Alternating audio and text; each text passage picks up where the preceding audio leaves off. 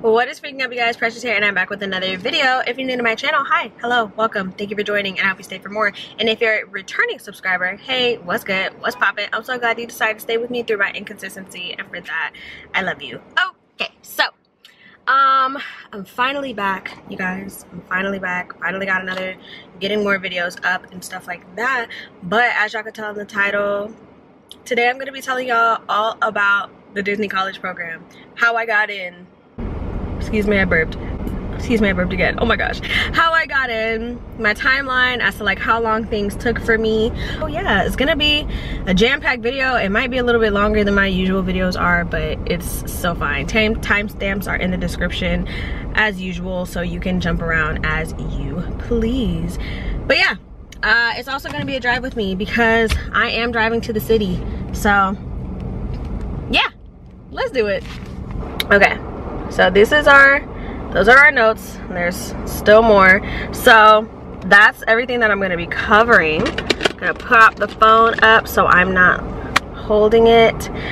And yeah, so first thing that I'm going to start with is the process, you know, like how does it work? So the qualifications to get in are very, very simple, very basic. You have to be 18 or older, you have to live or be qualified to work in the United States, and you have to either be currently enrolled in, or you have to be maximum of 2 years post-grad. So if you just graduated college and it's been less than 2 years since you graduated, you're still eligible to apply for the Disney College program. So there's that. Those are the qualifications. They're very basic, to be completely honest. All right, and we have to wait at the stop sign for a little bit. They're very basic, to be completely honest. So then you have the 5 key qualities that Disney looks for in their potential candidates, and these qualities are safety, courtesy, show, inclusion, and efficiency. If you can show that you either currently have these qualities or you demonstrated these qualities in your past work experience, your odds of getting into the DCP shoot up that much more. So yeah, yeah. Okay, so now we're gonna get into the application process. The application process has basically 5 phases. So the first one is the initial application phase. It's very simple, very easy, very straightforward. You just go online to the DCP website, put in your application, and that's it. Standard, fill out your questions, and then your application status is going to go from the first one, which is your initial application. It's going to go to from application received to application under review, and then it's going to be in consideration. Those are the first 3 stages of your application. You don't really have any control over those stages. It's really one of those things where it's like, okay, that's just where it's going to be. And then after your application is in consideration, for me personally, I got an email, or not an email, I got the request to do the next thing, which is the web-based interview. I got the notification to do that as soon as I finished my initial application. As soon as I finished the initial application, so there's that. But some people say that they don't get that notification right away and that you have to wait for like to get an email or something like that. So it varies from person to person, and probably from like season to season as well. But the next part is your web-based interview. A lot of people, it's often compared to a BuzzFeed quiz. You're going to be asked a bunch of questions. You're going to answer them from most likely to least likely to, with neutral in the middle. My personal advice is to never answer neutral. Never answer neutral, or just answer neutral as little as possible. Just because when you answer neutral too many times, it kind of gives the impression that you don't really care about whatever they're saying, or really just in general you don't really care, and that's not a good look. So always answer on one side or the other if you can. If you really don't know and you can't, then hey, answer neutral, because one of the most important things is that you should be honest. And you have to be careful with the web-based interview because they're going to ask a lot of questions. A couple of questions are going to be the same thing worded differently, and the reason for them doing this is because they want to see if you're actually being honest. And if you're not being honest, it might trip you up. So Yeah. So after the web-based interview, you get your results immediately. You get your results instantly. So it will either say that your application is no longer being considered, or your application has been sent to a recruiter. It has been sent to a recruiter. So after your application is sent to a recruiter, you will get an email request for you to schedule a phone interview. The phone interview, you have to schedule it. You have a certain amount of time. I think it is 2 or 3 days to schedule a phone interview. If you run out of time and you do not schedule that interview, then you could potentially lose your spot in the DCP. So with the phone interview, you are going to speak to a recruiter, and it's just like an in-person interview but over the phone. My biggest advice here is to really just be yourself, 1, and 2, keep in mind the role that you want. So ideally, before you apply for the DCP, DCP is Disney College Program. That's how I'm going to refer to it a lot. So before you apply to the DCP, ideally you will have looked up and looked into the different roles that they offer and that they have. And so my advice to you is, when you're putting in your application and you're talking to the recruiter, you really want to focus on jobs that have the same skills as the role that you want to have. So for example, if you want to have a job in food and beverage, right? You want to work with food and bev, and you've worked at plenty of restaurants in the past, then that's what you want to focus on. You want to focus on your restaurant experience. You want to focus on really just everything that has to do with food and beverage and that food service, because that's going to boost your chances of getting a food and beverage job. If you want to work in attractions, and say for example you've worked at like FedEx or something like that, then you need to highlight that you worked at FedEx and the different things you had to do at FedEx and the responsibilities you had and all that good stuff. So yes, that is the phone interview. So the final stage is your offer. So like I said, we're speaking as if you are getting accepted into this DCP. When you get your offer, it will be in your email, and you have 7 days from the time that offer hits your inbox to accept or decline your spot in the Disney College Program. Now, if that 7 days passes and you still have not accepted or declined, they're automatically going to decline it because you took too long. Like I said, everything has a time slot, so you have to be very mindful of that and do everything in a timely manner. So when you accept your offer, you do have to pay. I will get into how much everything costs and all the specifics later, but I do want to let y'all know, when you accept your offer, you have to pay. And then offers are usually given out on Tuesdays and Thursdays. So yeah. So let's talk about the timeline to your arrival. So the timeline to your arrival is about 8 stages. It's 7 or 8 depending on the role that you get, but we'll get into that in a minute. So the first thing is going to be your dorms registration.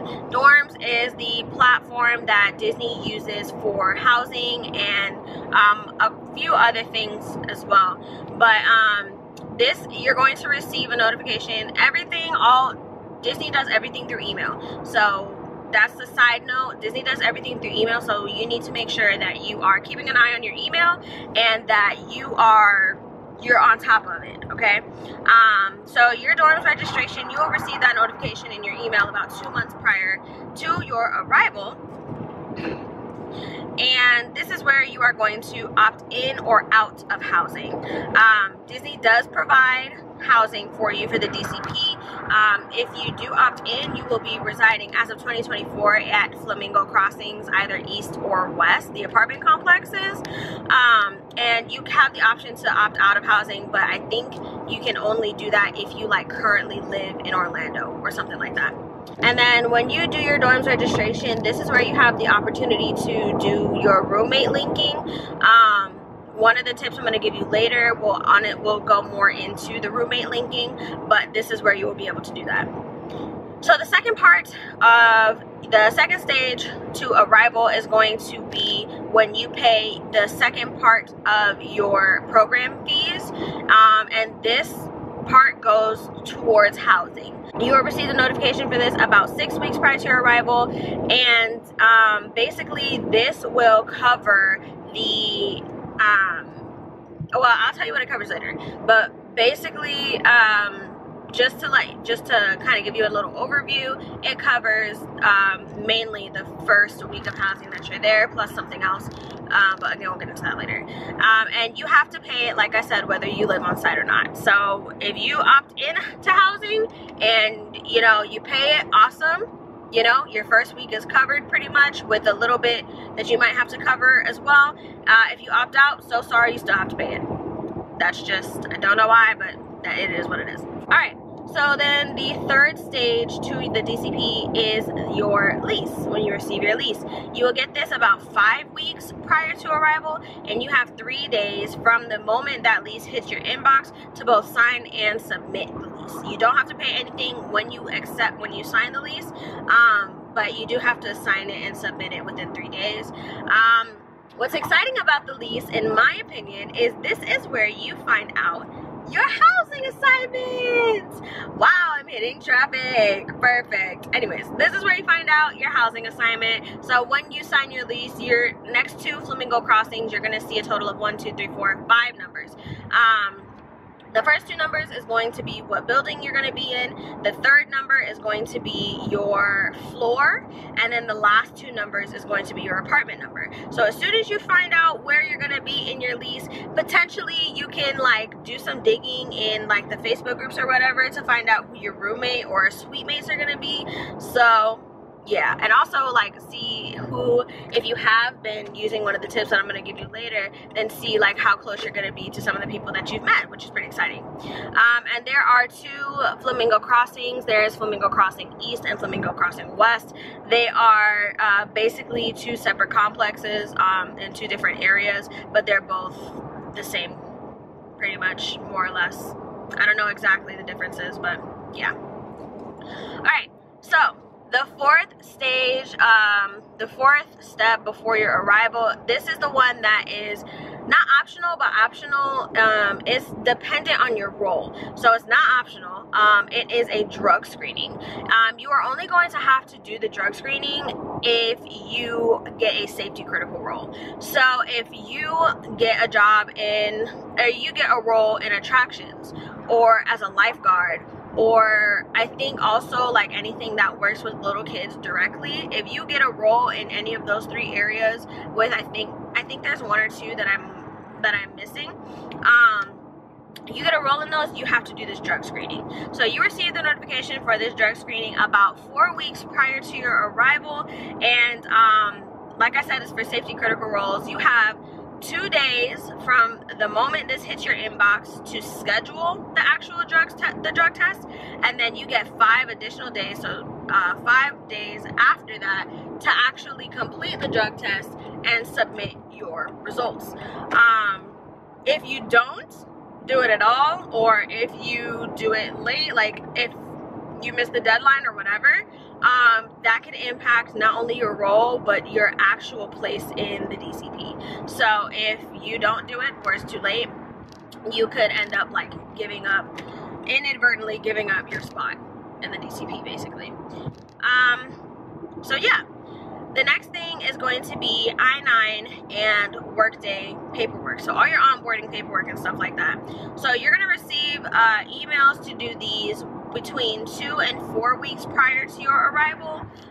This is all the onboarding information, the important paperwork, the tax information, the payment stuff. This is all of that, and you have to complete this before you get to Disney. So before your arrival day, this has to be completed. And this part is exciting because you get to find out your tentative role. So yeah, you get an idea of what you're going to be doing. They put a role on there. It is still subject to change until you get your itinerary, but it usually doesn't change. It usually stays the same. So yeah, and then after I-9 and Workday, you get your itinerary. So your itinerary you receive between 7 to 10 days before your arrival day, and your official role, like I said, will be here. Whatever role that you saw on your workday is probably going to be the same. Sometimes it's different, especially if you did like an audition for a character role or something like that and you got it, that it could change, or any other circumstances, like maybe the drug test or whatever. It could change, but 99% of the time it's exactly the same. So whatever you see on your workday, you can kind of expect to be on your itinerary, but hey, it is what it is. So yeah, your itinerary is going to have the schedule of events for your entire arrival week. So that entire first week that you are there, from arrival day, you're gonna have things to do. You're not gonna have things to do every single day, but you're gonna have things to do. So it's gonna have the schedule of events, and the reason I find the itinerary so useful, besides knowing where you need to be and what time, is you can plan your park days with your itinerary. So you use your itinerary, you take it, you go, oh, okay, well, I'm going to be here on these days, but I have these 3 days where I'm not doing anything, so I can go to the parks on these 3 days. And also just so you can get a sense of the first week. And then the last part is your training schedule, because remember, we are going to be working. Yes, this is the Disney College program. We're going to be at Disney, but we're going to be working. So the last part of it is going to be your training schedule. There's no specific day or timeline where you're going to receive your training schedule. It's supposed to be after you receive your itinerary, but before you arrive. So if you are like 2 or 3 days out and you have not received your training schedule yet, you need to reach out to them so that they can give it to you, because you need that before you get there. So yeah, that is basically the timeline to arrival. If y'all do have any other questions, I will link the actual website, the DCP website, in the description box, so y'all can go down and read and find any other information that I might have left out. So now we are going to get to the final part of this video, finally, which is going to be my personal timeline and my role. So I'm going to be telling you guys exactly how long my timeline was from when I put in my application to when I accepted my offer. So my actual application, I put it in on March 23rd, and like I said earlier, as soon as I finished my application, I got a little message telling me to do the web-based interview. So I did that on the exact same day. So my application and my web-based interview were done on March 23rd. My phone interview, I also got an email to schedule my phone interview on the 23rd. So the first 3 big things, the phone interview, web-based interview, and actual application, I did all of those on the 23rd. So my actual phone interview, like when it was supposed to be done, it was scheduled for March 26th. So that's when I did it, and the recruiter told me that I was gonna get a decision within 1 to 2 weeks after we had finished the phone interview. And Disney as a whole sends you a little email, and they let you know that all decisions will be made by May 31st. For me, since we're in 2024, so they let us know, hey, all decisions, no matter what happens, are going to be made by May 31st, 2024. I got my acceptance 2 days later on March 28th. So that's when I got my email that said you have been accepted, with the banner that was doing a bunch of cool little tricks, and I was like really happy about it. So that happened, and then I actually accepted my offer and paid the first portion of the fee on March 30th. So from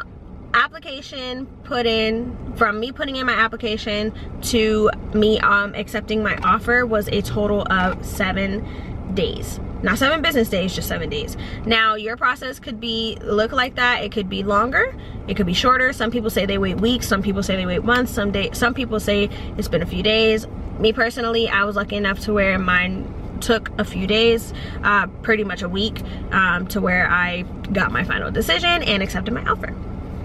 So yeah, and then the last part that I was so anxious for and so excited for, that people kept asking me and I kept telling them I didn't know, was my role and what I'm going to be doing. Where am I going to be working at Disney? I am going to be working at Chef Mickey's, which is a food and beverage location. It is in the Contemporary Resort. So yeah, some people are like, oh, you're gonna get tired. I'm like, well, I'm not in the parks, so I feel like I'll be okay. But yeah, that is it for today's video, you guys. I really hope y'all enjoyed it. If you did, please make sure to like it, comment down below, and subscribe to my channel, and make sure to hit that notification bell so you can stay in the loop and never miss a thing. And I will see y'all in the next one. Bye.